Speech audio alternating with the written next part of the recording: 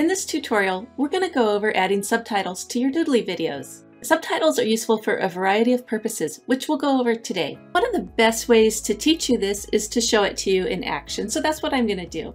So let's go ahead and hit preview, and you'll see the subtitles. So why add subtitles to your videos? A lot of people watch videos with the sound off. I know I do. Sometimes it's because I don't want to disturb those around me. I also really like to read rather than listen to content.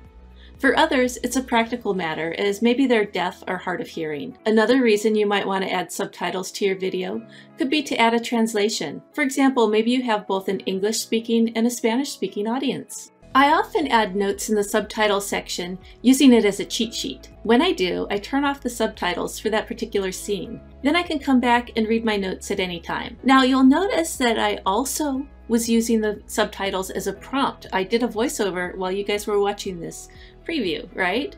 So what you can do is, even if you have no intentions of displaying the subtitles to your audience, you can use them for your own internal purposes to help prompt you record a voiceover. So I'll show you how I would do that. Okay, so I would go over here to the beginning, and then I would click the little plus sign by my voiceover tool here and begin. Why add subtitles to your videos? A lot of people watch videos with the sound off. I know I do. Sometimes it's because I don't want to disturb those around me. I'll go ahead and stop.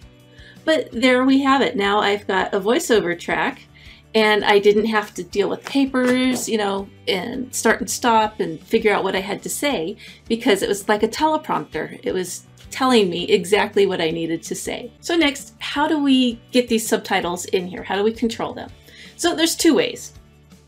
Let's start with the video settings, because this is where you can turn your subtitles on and off for the entire video. So let's say I just used them for doing a voiceover. I would want to turn it off. And now, if I hit the preview button, so you'll see the subtitles are gone. So that's how you turn them on and off for the entire video. Let's go ahead and turn them back on.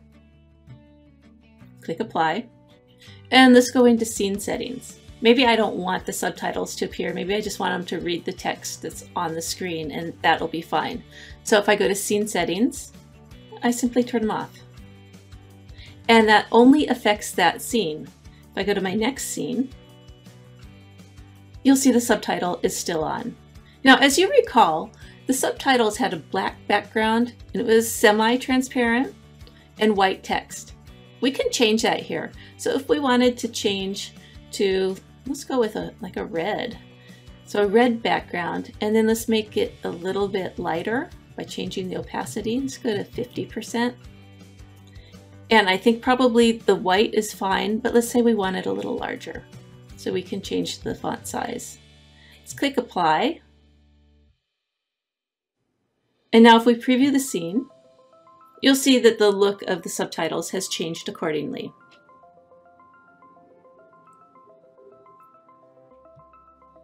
Let's go back into scene settings. This is just a very basic text box, so you can type in new text. You can delete the text, and you can copy and paste the text in.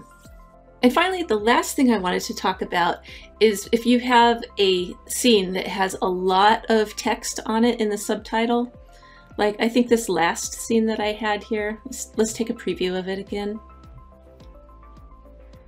It had quite a bit, I don't think you want your subtitles to take that much real estate on your scene.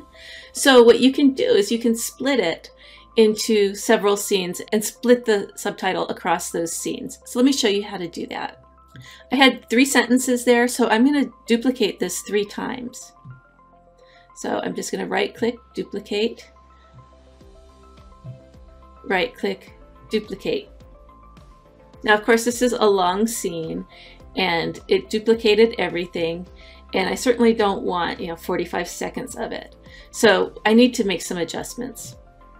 This is the first scene here, right? So this is when it draws on, and currently I have the scene settings 14 seconds, which is way too long for that first scene. So I'm going to go just back to the default of 0.5 seconds, so half a second. And then I'm going to change my subtitle here. I want the first sentence. So I'm going to go in and I'm going to delete those other two and I'm going to hit apply. So now it's much shorter and it just has that first sentence. Now I'm going to go to my second scene and I have to make some changes.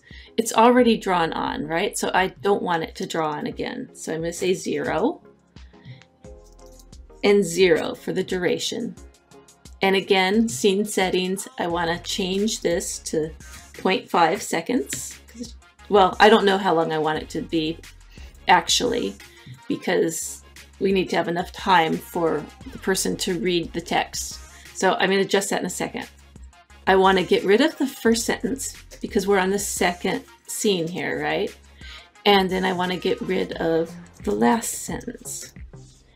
So how long is it going to take for the voice to read this one? I'd say let's give it 3 seconds.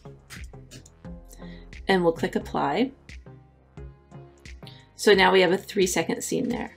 And then this one, again, we don't want it drawing on the stuff again. We just want a 0 duration and a 0 duration here. Scene settings, since it's the last scene of my video, I do want it to be on there a long time. I think 14 seconds, probably overkill, but it'll be fine for now. And we want to get rid of sentence 1 and sentence 2 and just have this one. Okay, let's just make this 10 seconds and we're going to hit apply. Okay, I need to change the transition as well. I always forget that and I shouldn't. So let's go back to scene 1, scene settings. Right here, go to none. Okay, exit animation, none. Click apply. Same on the second one. Scene settings, exit animation, none. Apply. Preview once again, and we'll jump ahead. Here comes our second one. When I do, I turn subtitles off for that particular scene individually. Then I can come back and read my notes at any time. So that's how you can deal with a single scene that has a big chunk of text that takes up just too much real estate on the video screen. Simply duplicate, make your adjustments, and it should be good to go. And that's the basics of using subtitles in Doodly. Thanks for watching.